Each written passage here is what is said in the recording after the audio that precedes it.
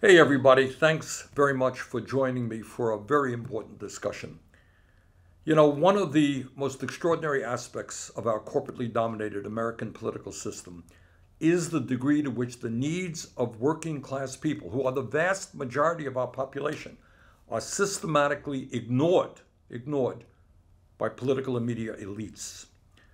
Americans who are following the 2024 presidential campaign and the very important campaigns for control of the U.S. Senate and the U.S. House will see, hear, and read a whole lot of verbiage from political insiders and the corporate media about the political game. It's all a game. They'll hear about horse race polls, how much money the candidates raise, what billionaire donors are demanding, who the vice presidential candidate might be, and of course the dumb things the candidate said or did 5 years ago or 10 years ago or 20 years ago. That is what you'll be seeing, hearing day after day after day. But in the midst of all of the political gossip on TV and in the newspapers, social media, what Americans will not encounter is a serious discussion of the multiple economic crises facing the 60% of our fellow citizens who live paycheck to paycheck, the invisible working class of this country. What you will not hear about is why in the richest country in the history of the world, so few have so much while so many have so little. What you will not hear about is the pain, the stress, the anxiety that tens of millions of Americans experience on a daily basis, and how governmental decisions and actions can improve their lives.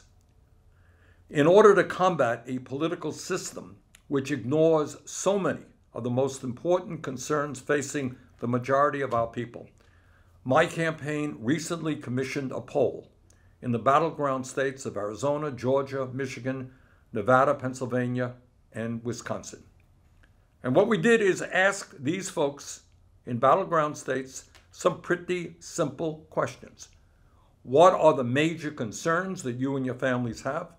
What would you like your government to do about them? Not very complicated. And the results of the poll are not surprising. And in fact, they are not unlike other polls done over the years. They show that at a time of massive income and wealth inequality in the United States, at a time of unprecedented corporate greed, a failing healthcare system, a grossly unfair tax structure, an extremely high rate of childhood poverty, and too many seniors struggling to pay for their basic necessities, guess what? The American people want strong governmental action which addresses the long-standing needs of working families. In other words, they want their government to respond to their needs and not just the needs of the billionaire class. And it turns out, not surprisingly, that progressive economic proposals are extremely popular. And you know what? They are popular not only among Democrats, but also among independents, Republicans, and even the most ardent Donald Trump supporters.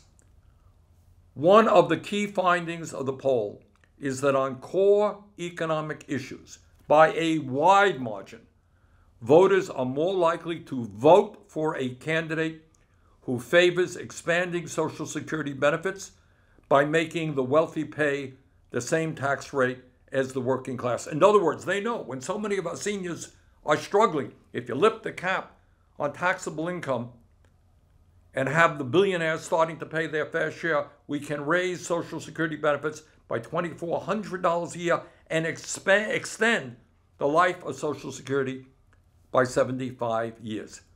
And guess what? Americans, Democrats, Republicans, Independents, by wide margins, believe that we should expand Medicare to cover vision, dental, and hearing needs. Because you know why? Millions of seniors can't afford to go to a dentist. And guess what? Americans favor cutting the cost of prescription drugs in half by making sure that Americans pay no more than what they pay in Canada or in Europe. And that's kind of a no-brainer, isn't it? Year after year, we are paying, in some cases, 10 times more for the same drugs as in Europe or in Canada. Americans say, that is not necessarily a good idea. Maybe we should have the guts to take on the pharmaceutical industry. And also, not surprisingly, Americans across the political spectrum favor demanding that the wealthy start paying their fair share of taxes and that large multinational corporations that are enjoying record-breaking profits also start paying their fair share. In other words, what this is all about is that campaigning on an economic agenda that speaks to the needs of working families is a winning formula if you're running for president of the United States, if you're running for the United States Senate, the U.S. House, if you're running for a school board or a city council. The American people want you to start talking about the issues that impact their lives. And in my view, if we have our national ticket, Kamala Harris and the vice presidential candidate, our senatorial candidates and others, talk about these issues, my strong view is that the Democrats stand a very good chance of not only electing Kamala Harris to be our next president, but also making major gains in the Senate and the House. Because what people want to see is a government that governs in the best tradition of Franklin Delano Roosevelt's New Deal. Roosevelt won 4 elections because he talked and he acted on behalf of the working class of this country.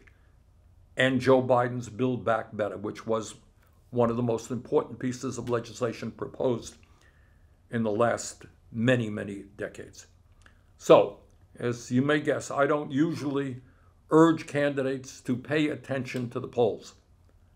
But in this instance, I think Democrats should do just that. So, bottom line, let us do everything that we can to force discussion about the real issues impacting ordinary Americans, demand that our candidates start addressing those issues. If we do that, we're going to have a great victory up and down the ballot this November. Thank you all very much. And by the way, if you want more information and detail about these polls, this poll, you can get it at berniesanders.com. Thanks very much.